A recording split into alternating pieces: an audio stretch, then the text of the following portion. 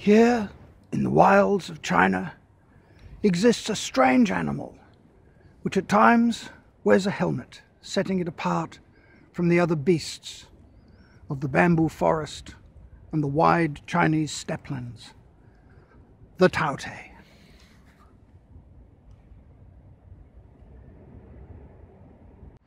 The Taotie once roamed free in hundreds of thousands over these wild lands stretching south from the Great Wall of China, but the encroachment of human habitation has driven their species down to near extinction numbers.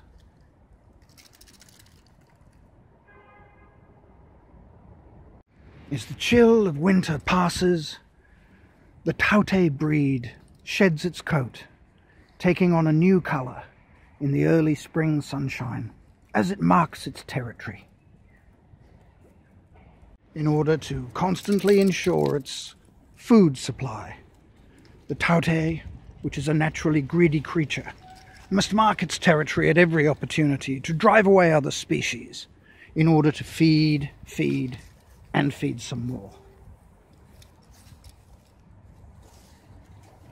Territory marking is one of the ways the Taotie ensures its dynasty will continue, despite the huge amount of competition for food from other creatures in the Chinese steppelands.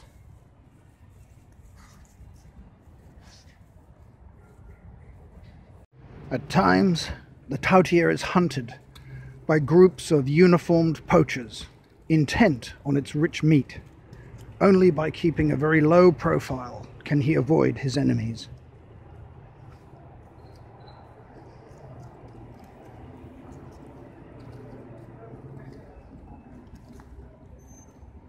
One of the Taotie's natural food sources is the small animal known as the guai-guai.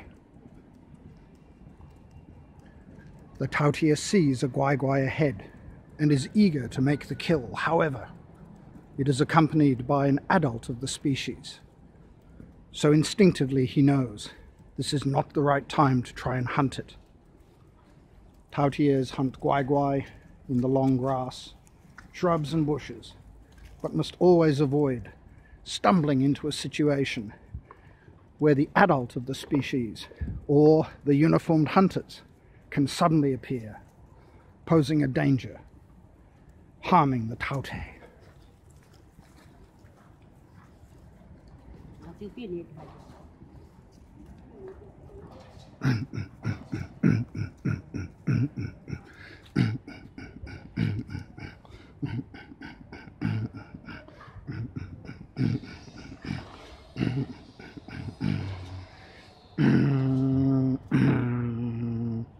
Wisely, the Taotie turns back, its instincts keeping it alive to hunt another day.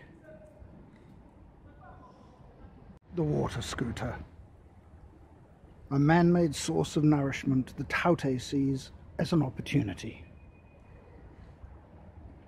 The Taotie considers a surprise attack from the rear to steal the water in these frozen, water-poor conditions. But possible enemies are coming, and another possible food source. So the Taotie just bides his time.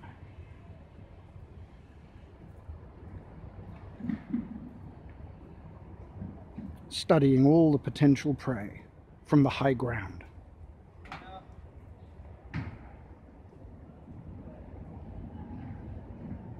The Taotie spots a guai-guai that is undefended, a potential meal, a potential defenseless food source, and considers the logic of an attack.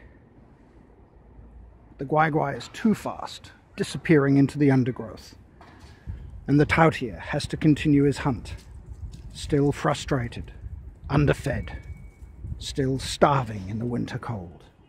Even though the first light of spring has come, his belly is empty, and the prospects look bleak. Vehicles, signs of human encroachment on the Taotie's habitat. Eager to try and establish his territorial right, the Taotie inspects them, considering whether to mark them as part of his territory.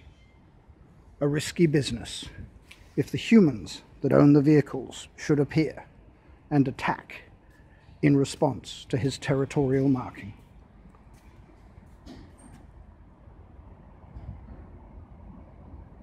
He studies the situation, thinking tactically, and then decides it's too dangerous. The scooter is the natural enemy of the Taotie, and since the habitat was encroached upon, many Taoties have been slain by random scooter appearances. Our subject Taotie wisely keeps his distance, and of course continues his quest for food. Walking into the rays of the setting sun, the rare and endangered Taotie species must contemplate a difficult future. Like many Taotie, this one our crew has been following for 1 year has been rendered sterile by contact with humans.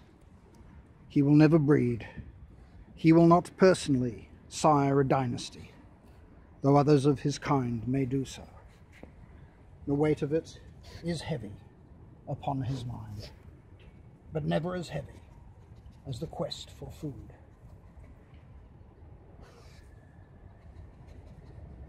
Can the unique Taotie species that has roamed the grasslands of China for millennia survive the ravages of time and change?